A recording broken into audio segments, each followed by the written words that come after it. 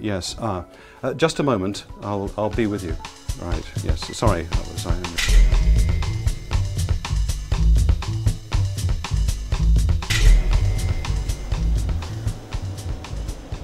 How about using conductive plastic instead of fragile silicon wafer and creating electronic components on its surface simply by printing with an inkjet printer? Not as fast and tiny as conventional silicon chips, but more flexible and much cheaper, the plastic electronics is finding its way into commercial products.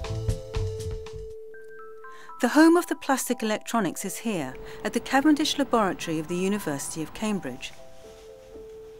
And here is Professor Richard Friend.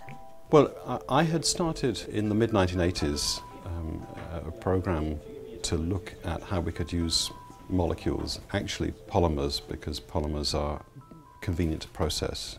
It's possible to make a uniform thickness film of a polymer or plastic by just painting it down onto a substrate.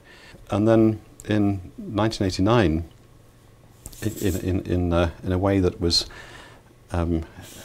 partly just luck, we discovered that if we sandwiched a structure, one of these plastic semiconductors between two electrodes and put the right voltage on, it was emitting light.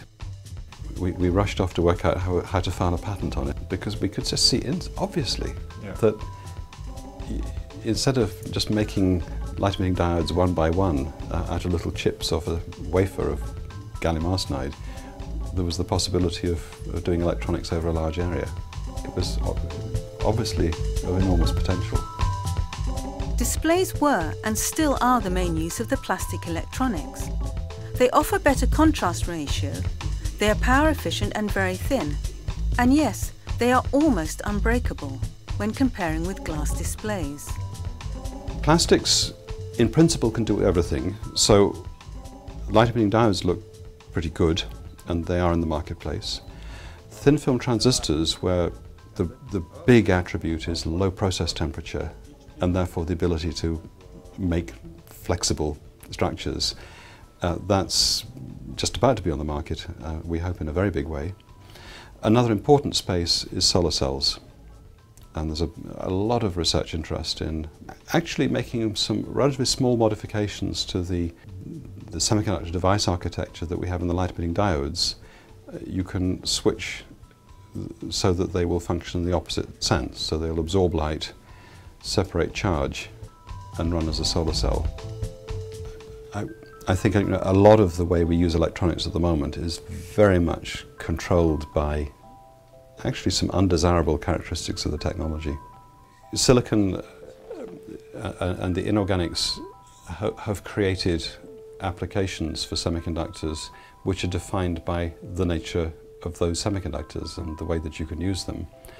What's interesting is what we can do as we are able to make much larger areas of semiconductor structures and make them at lower temperatures, and therefore put them on flexible substrates, maybe put them directly onto cornflake packets.